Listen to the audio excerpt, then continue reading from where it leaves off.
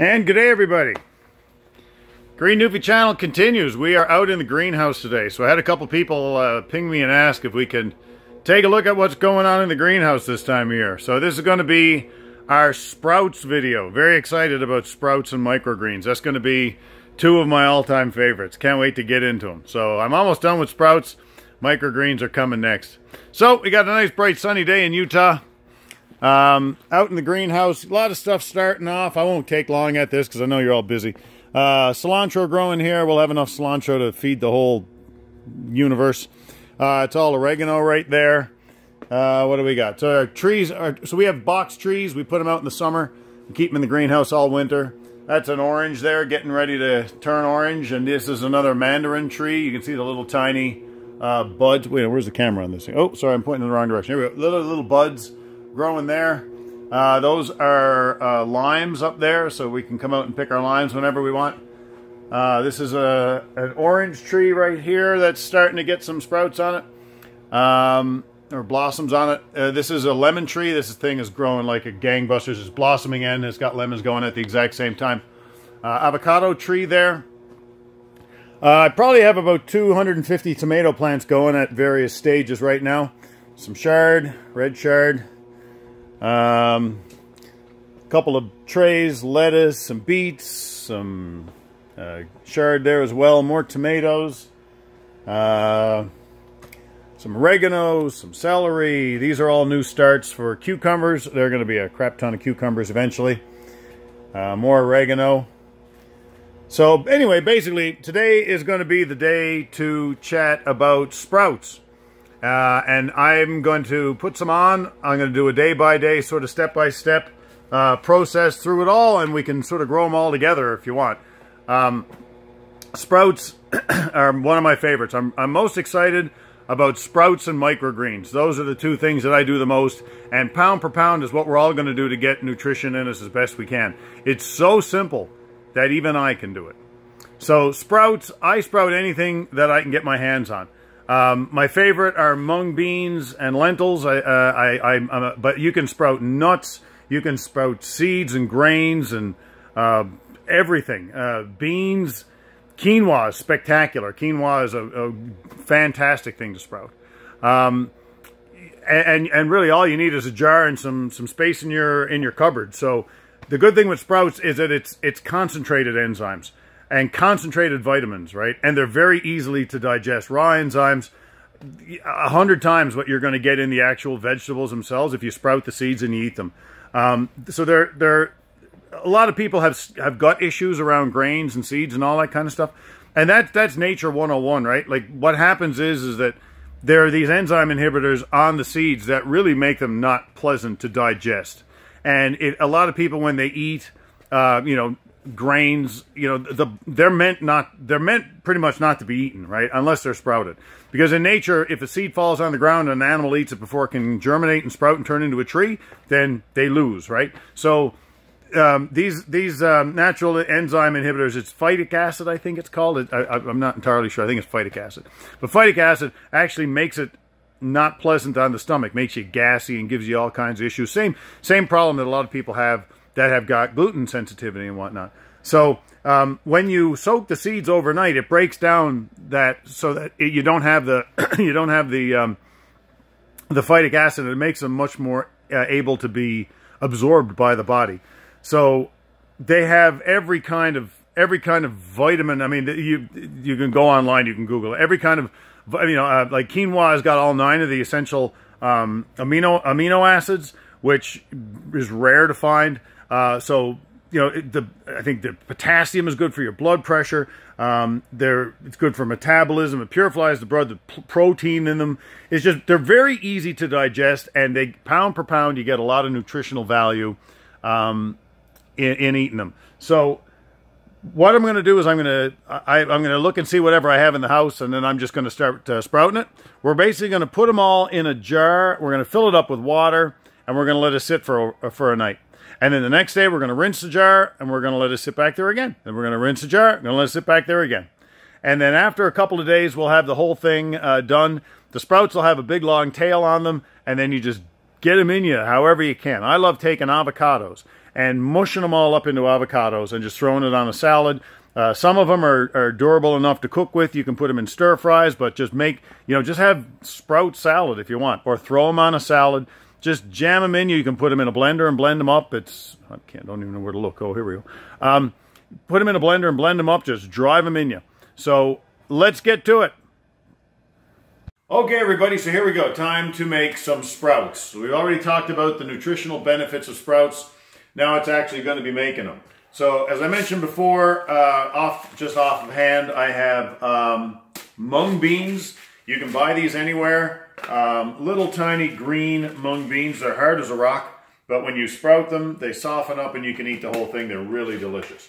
The other is lentils. I had some lentils here. But again, you can use almonds, you can use garbanzo beans, dried garbanzo beans, just about anything at all. So you can use anything. You can use, if you've got an old bottle of or an old jar of any kind lying around, you can use one of these. You can use the old Bell.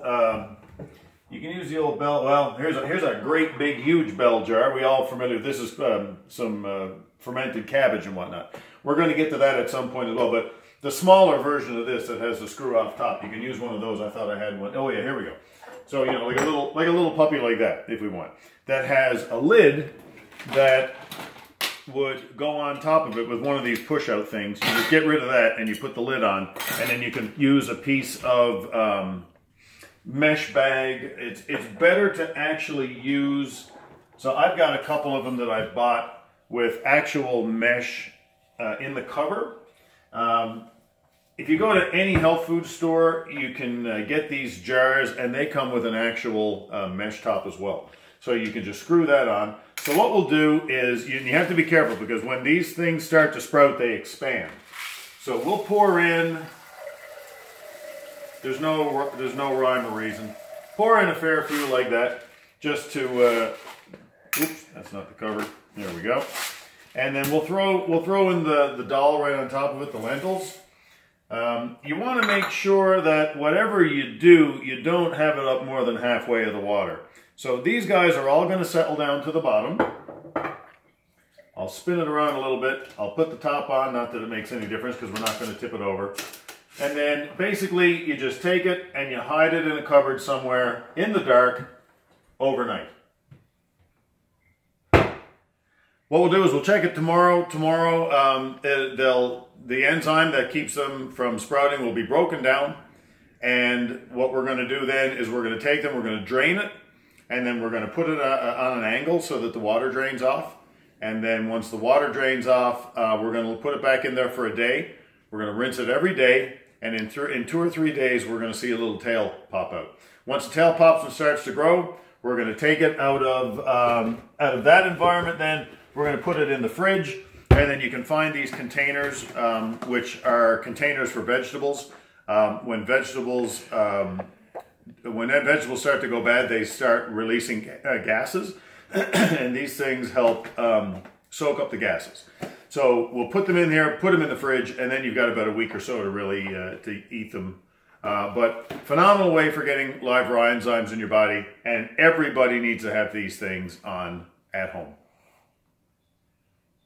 Hey now, okay, here we are. So sprouts day 2. So as you can see, the water looks a little cloudy, but the first thing you notice is that where the level was down to about here before, now it's almost double in size. So the seeds are getting, or the beans and dal are getting pretty much twice the size. So what we're going to do is we'll pour them out real fast. You want to get out as much water as you can, and even give them another rinse. So we give them a second rinse, get all the gunky water out, and pour it out. And really get everything out as best you can. Because when you put it back in the cupboard now, it's going to sit for a day or two.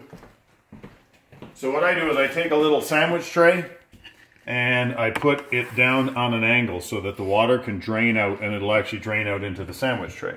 And then just make a little bit of room in whatever cupboard you're going to use and close the door. So that is day number 2. Okay, here we are, day 2. So day 2, as you can see, actually technically it's day 3. As you can see, every seed, mung and lentil, has got a little baby tail hanging off of it. This is exactly what it's supposed to look like. And I just rinsed it out and I drained it off, and I'm going to put it back in the plastic container and then back in the cupboard for another day, and we'll check in on it tomorrow.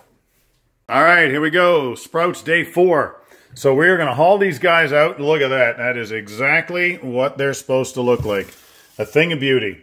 So all those little rock hard seeds that we had now, they are all soft. They will melt in your mouth. They're delicious. They all have a tail on them about 1 inch long. And now it's just a question of driving them in you. So what I do at this point is I just take them out of the bottle. And I have a bowl here. I can just dump them in there. There we go. And those guys, I mean, you can literally just sit down and start chowing down on them. I'll give them one more rinse just to make sure they're clean. But these are dal and mung beans, and you can take those and eat them in any way, shape, or form. You can throw them in a blender and blend them up. You can put them on a salad. You can mix it up with avocado. You can do whatever you want. It is absolutely one of the healthiest things you can shove in you. You know, you can go online and you can Google all the vitamins they have. Each one has a different set of vitamins. And do you need to know it? No. As long as you eat the bloody things, that's all. So you can see it's not a complicated process. There's no reason everybody in the world doesn't have a bottle of these guys growing in their pantry at any one time. When you start running down, throw it on again, 3 or 4 days, and they're all ready to go. So all I can tell you is you just got to try them. They're absolutely delicious. And again, if you're going to start turning your health around, throw in sprouts in your diet every single day. If you can get even a half a cup or a cup of them in you, it's just as good as you can get. So this is the kind of stuff I want to talk about. Next, we're going to probably do the video on microgreens, and that's going to be a long, long video with many, many moving parts to it. But this here is a no-brainer.